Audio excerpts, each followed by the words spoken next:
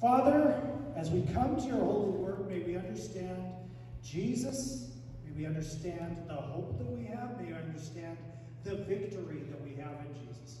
We thank you. And we pray this in your holy name. Amen. Now, for those who've been with us last little bit, we've been going through the book of Colossians, a short little book in the New Testament, and we're going to come to the final section starting this morning. We've just finished a section, and if you haven't followed along, we've got lots of old sermons on our YouTube channel, and you can catch up there. But we just finished a section in which he's been talking about how we are to live out the gospel inside our households. And as we've done that, I've said that kind of at home is the hardest place to live out the gospel. And we're going to come to a bit of a transition today. The Apostle Paul is going to bring prayer into the whole idea of what we've been talking about, bringing it in to our homes. And he's going to transition a little bit, kind of mid-thought almost. He's thinking about our homes, and he talks about prayer. And as he's thinking about that, he starts to talk about church. And he's going to get very particular. He's thinking not just church in general. He's thinking about his life. He's thinking about the life of the people of the Colossians. He's thinking about them. And he starts talking directly to some specific things. So we come to a bit of a hinge between home life and church life. And the connecting point we're going to come to is prayer. Prayer becoming a hinge between the two groups. Now, Paul at this point. If you were to be following anybody in ancient Roman Facebook or other social media, not that they had such things, but whatever they did, if you were following a little bit about Paul's life, everything would look bad. He's in jail. The religious leaders of the day are coming hard at him. The Roman authorities got him locked up. Everything is going wrong. He is defeated. From all perspectives except God's. From all perspectives except God's.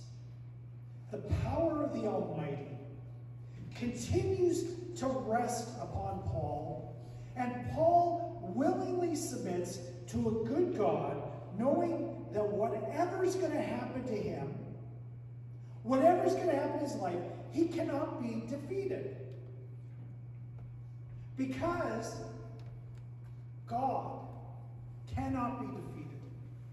God will always be victorious.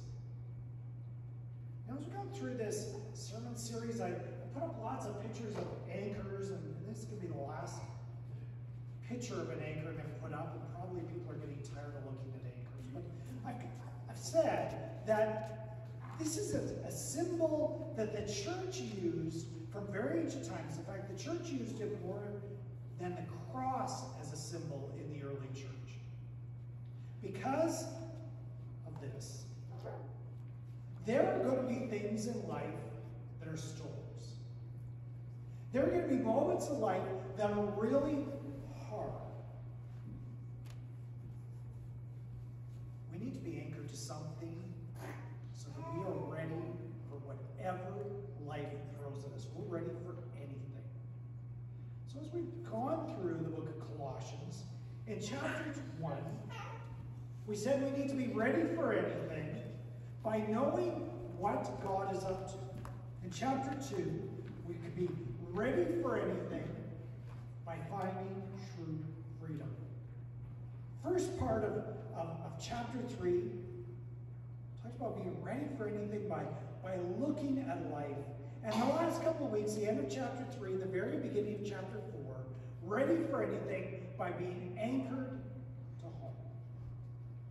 And now as we come to the last section, understand a little bit about we can be ready for anything by being victorious.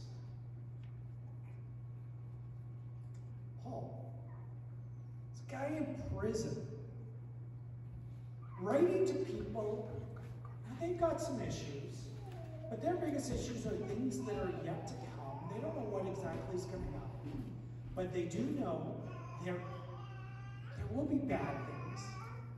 They don't know it for sure, but what's about to hit this particular church is they're about to have a devastating earthquake.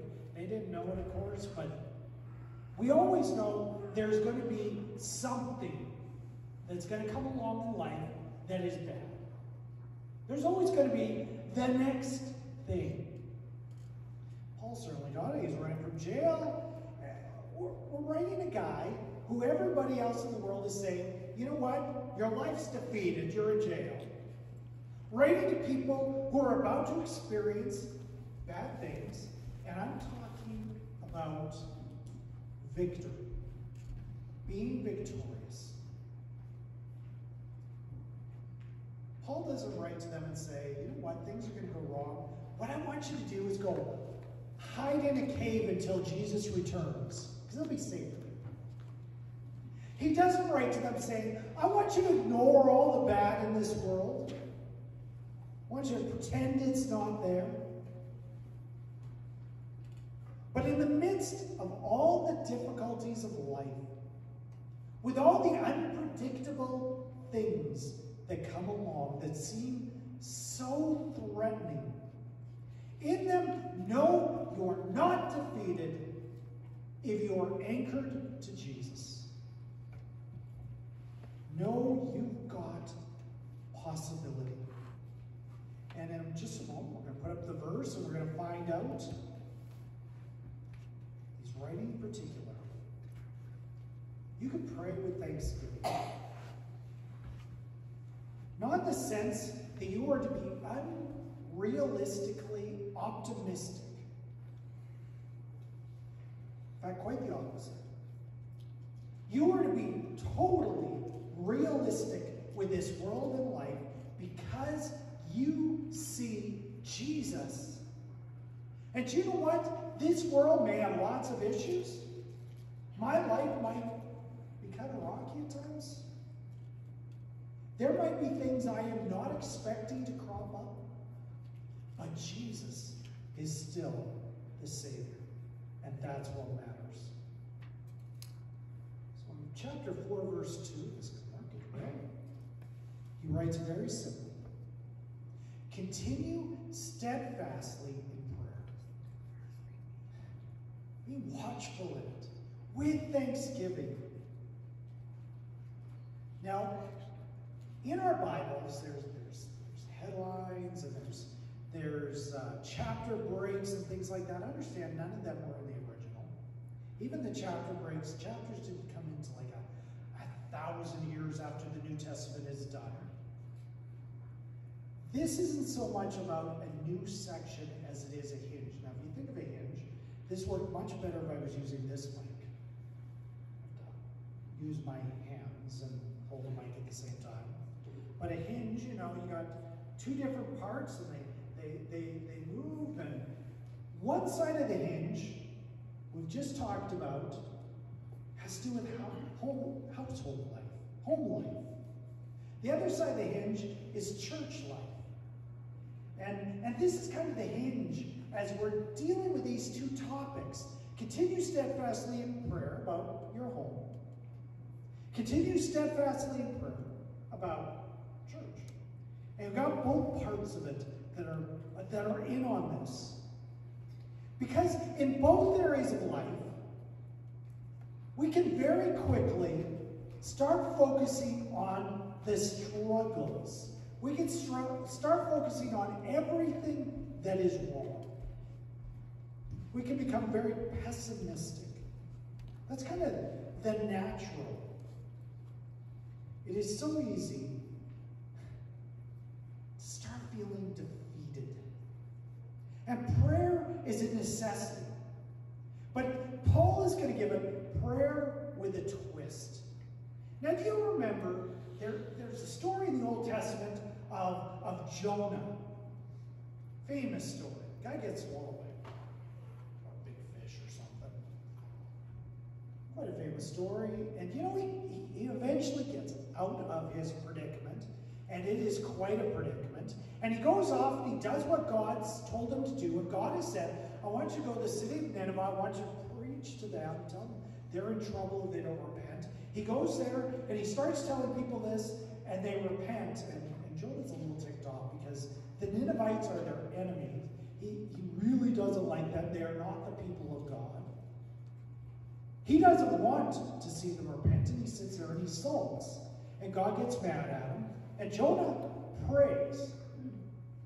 He talks to God. Jonah's being obedient. He even preaches the gospel. But God is not pleased with him. Why he's not happy? Despite the fact that on the surface he's obeying, on the surface he's even praying to God. It's not with thanksgiving. He's got an attitude that, man, I want to see God get those folks because I don't like them.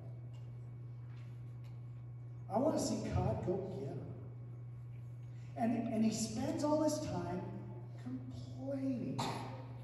complaining about all that is wrong, and he misses the good that God's doing. The Ninevites are bad folks. There's lots of things going wrong. They start confessing, they start repenting. This is good. We should be focused on the good. It's got a word in there. Continue steadfastly in prayer, being watchful. Being watchful. It's a word that Jesus uses when he's praying in the Garden of Gethsemane right before he's crucified. And the disciples go to sleep. He's praying. The disciples go to sleep. Could you not keep watch for even 1 hour? In other words, be alert, pay attention, focus on what you are doing. 1 Thessalonians uses this word as well. He tells the church, I want you to be watchful for the return of Jesus. Be alert.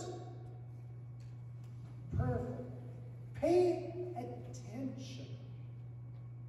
Pay attention. It's a basic command that he's giving. Be alert, paying attention. And we kind of get some awkward phrasing. Whenever you take one language and put into another, Greek to English, in this case, because the New Testament's written in the Greek language, it's a little bit of an awkward phrasing that's got here. This version says, being watchful in it with thanksgiving. We kind of could translate this. Be watchful in the realm of thanksgiving. In other words, may thanksgiving be over top of everything that you're doing. What are our expectations in life? Who's looking for what's wrong or knowing what's good? It was about 110 years ago now, somewhere in there, something like that, when the Titanic sank. We all know that famous story. It's going to be 25 years ago, I guess, since that really bad movie came out. Sorry, I didn't like it. Anyways, I know it was popular. You know, a lot of the things we know about Titanic came out of one of two big public inquiries that went on after the sinking of the ship. There were two of them. One of them was hosted by a group of political leaders down in Washington, D.C. And let me tell you, the journalists lapped up every word, and it got thrown all over the newspapers. And everybody everywhere was paying attention to this because it was exciting and it was controversial. And it was meant to bring out all the struggles that went on with that. And one of the witnesses, somebody was a person on the boat, was asked by a politician. You know, they kind of acted like the ship couldn't sink. person agreed. And then, well, that's true. They asked the next person, well, did they act like even God couldn't sink the ship? And yeah, it did. And eventually, it kept getting a little bit more. And eventually, it even became the captain said God himself couldn't sink the ship. Never actually said that. That's recorded. It's just, it sold a lot of newspapers. And the politicians wanted to be in the newspapers, so they asked things to sell more newspapers. It was exciting. We tend to gravitate to the juicy, to the exciting, and usually the pessimistic about life and others. I said there were 2 inquirers. There was a second inquiry that got no media attention. Nobody paid it all attention. It was various shipping authorities did inquiry about how do we avoid doing this again. And you know, since they put their recommendations into effect, do you know 0 ships in the North Atlantic have struck an iceberg? Now one life is being lost. They did something that changed the rules that made a real difference. Now, everybody was attracted to the one that made people sound bad. But sometimes when we're so focused on what is wrong, we miss what is good. We miss being able to make a real difference. We need to find excitement. We need to find good. We need to find these things in God. I brought up Jonah earlier. Jonah's eyes were completely, absolutely on sinners. Jonah's eyes were completely on what was wrong. And that was the wrong place for them to be. Our eyes need to be on the one who defeated sin, not on sinners. Our eyes need not to be focused on sin. Sin, when it captivates, even if we're staring at it with condemning eyes, we're looking at what is defeated rather than the one who does the defeating. If we're always complaining about, and then you can fill in the blank, we're not looking at the correct thing. You know, he says here, continue steadfastly in prayer. Prayer focuses our hearts on Jesus. Prayer fills us with expectation of what God can do. This world will never be perfect. I may never see this world do what is right. I may never see all the good. But if all I can see is the bad, I am missing all that God is doing. I need to go to God with expectation, with hope, knowing that I have a powerful God. We need soft hearts that have been broken by trouble to really be able to understand that Jesus is at work. And we need to be watchful, alert, looking for the things that God is doing good, because we have a world that doesn't look that way, does it? That doesn't want to find what is good. It is so easy just to look at what is wrong. A few moments ago, we sang that song, Come Thou Font. It's a song I talked about a few months ago. But on Thursday, we were talking at worship practice about some of the things that it means. And it's a song that is written by a gentleman who really struggled, possibly with depression. Certainly, in the way that he wrote, he struggled with pessimism. He struggled with always finding the negative. And he wrote this song about trying to find the good. And the question on Thursday particularly is that line that everybody wants to know, about raising your Ebenezer. Because that's such a funny line. And an Ebenezer, in his language and the way that he was thinking, was something positive that you made a memorial from, that you raised up, and you could go back and you could look and say, that was something wonderful. That was great. And all I can see, I wander by, and it always reminds me of a good moment.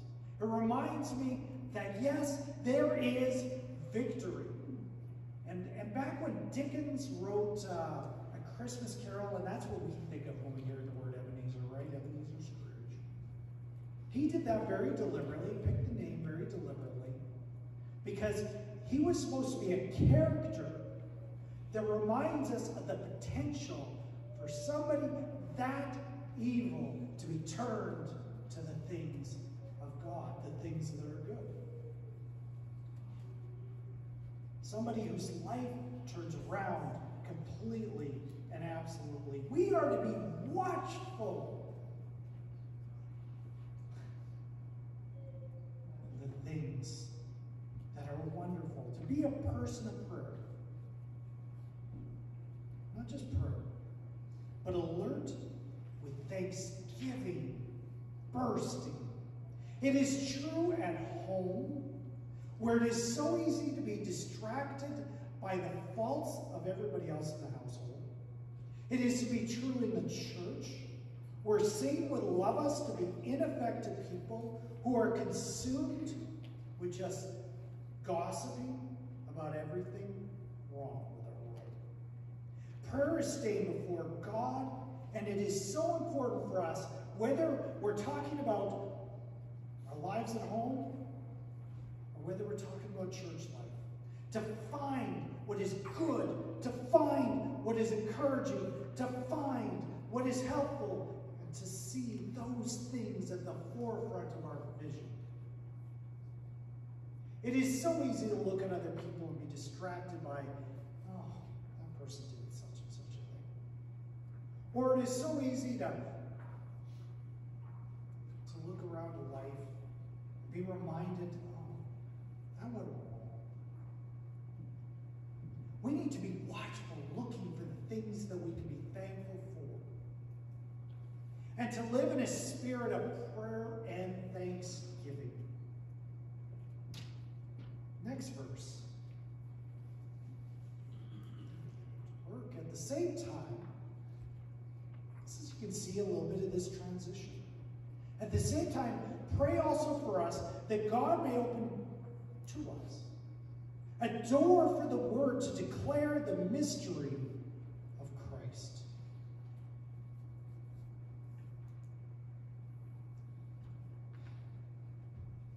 Pray. Pray for Apostle Paul saying, pray for me. Pray for my co-worker. Pray for those who are together. We move to a new side of the hinge. Pray that the door may be open, that the gospel may be spoken. And we're going to do a little bit with that in the next part of the outline, but for now, we are trying to declare something with our very lives. Pray for us that that may happen, that the gospel may move forward. Pray, this is Paul, that the gospel may be seen clearly. Pray particularly as I declare the mystery of Christ. Now, not everybody would be with us, but that might ring a bell if you were with us in January. That, hold on, earlier in Colossians, Paul did talk about this mystery of Christ. Now, we don't have an explanation. What is the mystery of Christ?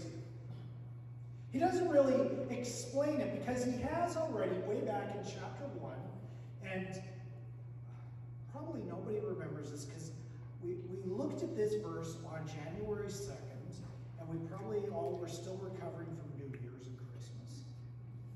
But back on January 2nd, we came to a verse in chapter 1, verse 27, that talked a little bit about what is this mystery of Christ, and there was a huge section about it. And partway through in verse 27, to them God chose to make known how great among the Gentiles are the riches, the glory of this mystery, which is Christ in you, the hope of glory. Now, you put it back in its context, really here is the mystery of Christ. Those who do not deserve it, those who have no reason to expect it, have the hope of glory. Those who shouldn't get anything from God because they are rebellious people. Those who have messed up in life, those who sin, have the hope of glory. And he calls it the mystery of the gospel. That there is hope for those who should be excluded, those who should be condemned. This is the heartbeat, the Apostle Paul is saying, of everything that I'm talking about. This is everything. This word mystery, it is actually taken directly from the original Greek text. Mystery is a Greek word. Now, its meaning has shifted a little bit, in 2,000 years. Basically, when he's saying this, he is saying this is a secret that is unknowable, except it's kind of leaked out. We could not discover this truth, this incredible truth on our own. We could never have guessed that Jesus would bring forgiveness this way. Maybe that's what makes it remarkable. This is a truly incredible story. Romans chapter 5. Paul tells that there's a moment where we are not good enough. And he says it like this: for while we were still weak, at the right time Christ died for the ungodly. For one will scarcely die for a righteous person, though perhaps for a good person one would dare even to die. But God shows his love for us in that while we were still sinners, Christ died for us. Since, therefore, we've now been justified by his blood, much more shall be saved from him from the wrath of God. For while we were enemies, we were reconciled to God by the death of his Son. Much more, now that we are reconciled, shall we be saved by his life. More than that, we also rejoice in God through our Lord Jesus Christ, through whom we've now received reconciliation. This is the heart of the mystery. And can you not listen to those words and just hear seeping out of them Paul's excitement, Paul's wonder? I mean, he's said this probably 1,000 times. He's probably preached hundreds of sermons, gone to all these different places, said, you know what? I was an enemy of God. God's forgiven me. He's not grown cold to this fact. He is still excited about this. Do you know what? I don't deserve it. I was an enemy of God. And at that moment, Jesus came and he brought me hope because he died for me. He would give up everything for me. Can you not feel his excitement at this moment? It is too unbelievable that God would die for sinners. You know what, really? There's only one way to stay focused to this truth. It's prayer. Spending more time praying that it is his will. He's saying pray that pray that I can continue bringing this mystery to the world. Pray that it will go forward. I'm going to tell you right now, that's a dangerous thing to start praying, but it's important. In the Gospels, Jesus is walking along with the disciples, and they look over a field, and it's about harvest time, and he says, you know what? In our world, the fields are ripe. Pray to the Lord of the harvest. Pray that he will send workers. Well, that's a great prayer. That somebody's going to go out there and tell people about Jesus. Sounds like a great thing to pray. The next chapter. Jump ahead one chapter. And Jesus starts to answer the prayer. He turns to the same people he's just said, I want you to pray that there are workers. And he says, now I want you to go. I want you to be one of those workers. We start to pray, God, and we see the gospel move out, and God sends us out. I was in a seminar this week online that was asking the question, how do we stay on task as the church in an ever-increasingly angry society, where complaining about each other and the world has reached a new crescendo? And the basic bottom line we came up with was this: we as the church sure need to not mirror the world. If the world is angry, that's probably a sign that we're not supposed to be. I mean, God has anger. God has wrath of God. We are not angry. We're not God. We are to be upset with sin. I mean, don't take it that way. But if we're always angry, and the world's always angry, obviously there's something wrong.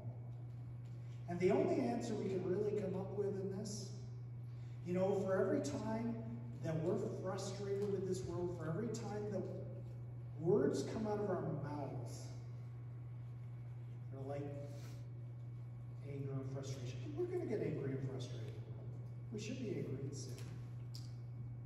For every time we start to speak that way, we need to spend more time in prayer.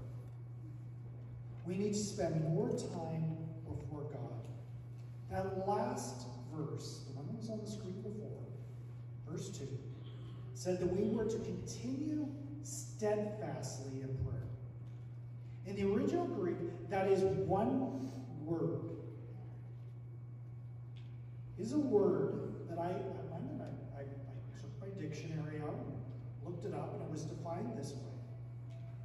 Continue to do. It's continue to do whatever. In this case, it's prayer. Continue to pray with intense effort. In other words, this is hard. You don't do something with intense effort if it's easy. I want you to do this even though it's hard. But it is something that will separate us from the world, that says that we are different from our divided, angry world, that we are focused on the glory of Jesus' salvation, that is something that preoccupies my mind. The world should not distract me from the glory of the fact that Jesus loves people who were his enemies. That Jesus loves me despite the fact that I did things that were wrong. And I got to bring that message to a world that is struggling. Continues in verse 4. On account of which I am in prison, that I may make it clear which is how I ought to speak. I think being in prison was an obstacle to Paul. From a human point of view, absolutely. But the obstacle was not the issue. You know what? We go through life. We want everything It's a life to follow certain patterns. And then at some point, an obstacle comes up. Something comes up that's really hard. Or it's just a distraction. It certainly happens here. You know what is very interesting to me? He brings out this. This is what I want you to pray for. I want you to pray the mystery of Christ. I would have thought how he should have prayed was, pray for me that I get out of jail. Should have been something like, hey, a little while ago, Peter was in jail and God miraculously sent an angel who got him out. Pray for that for me. Pray that happens here again. It's interesting. That's not what he's after. Should he pray, hey, there was this guy named Daniel. He got tossed into a prison with lions in it. And God did something remarkable. He closed the lion's mouth. Pray that that'll happen for me. Pray that God does some sort of great miracle and I'm free. That the obstacle suddenly disappears. But you know what? The obstacle is not the issue. The gospel is the issue. The things that go wrong in life are not our focus. Jesus, our Savior, who loves us deeply despite the fact that we are sinners. That's what matters. In Roman times, a prison was supposed to be a temporary holding place while they figured out what to do with the person who was in jail. But Paul ends up spending a remarkable amount of time just waiting for somebody to figure out what to do with him. But that's not his biggest concern.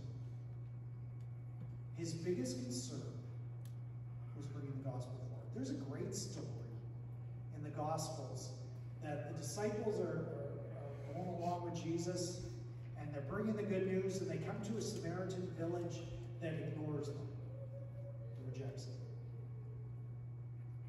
James and John come up to Jesus and say, hey, should we call fire down on this village?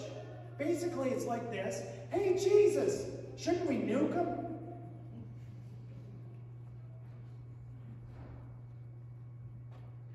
And Jesus rebukes them. He says, no, what we need to do is not focus on this village's reject. Let's go to the next village. Let's bring the mystery of the gospel there.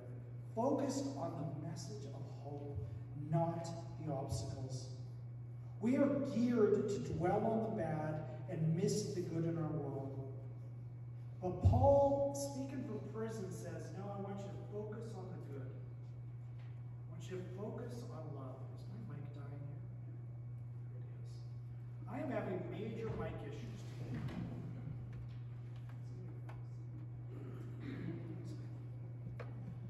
All right. Does this one work? Great. I don't know what's wrong with the one that's on my head, but I think that one just ran out of batteries. You know, we're called on to worship God.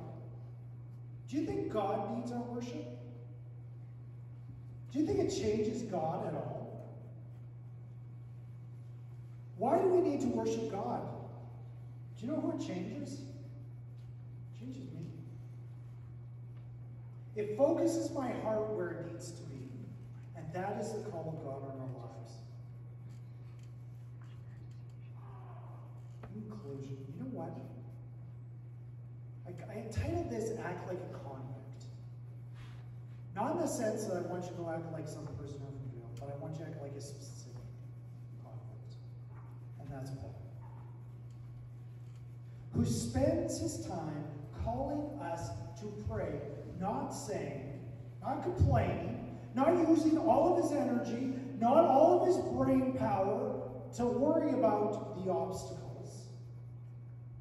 but praising God for all the good that he has, spending his efforts, his time, looking at the good. As we worship, as we pray, as we have Thanksgiving, doesn't change God, but it sure changes us. It sure focuses us on good. We desperately need prayer. We desperately need this to help us focus on salvation and the hope that exists for our families, our community, our world. We need to be people who are looking forward to what God is going to continue to do in lives. And it might just change our hearts as we do so. The more we dedicate ourselves to prayer, to looking for the gospel to move forward everywhere, the more Jesus captures our hearts and moves us forward. So we're going to finish off singing a song in Jesus' name, and I'm going to invite our worship team up. And as we sing, knowing that God wants to get a hold of our hearts and does so in remarkable ways.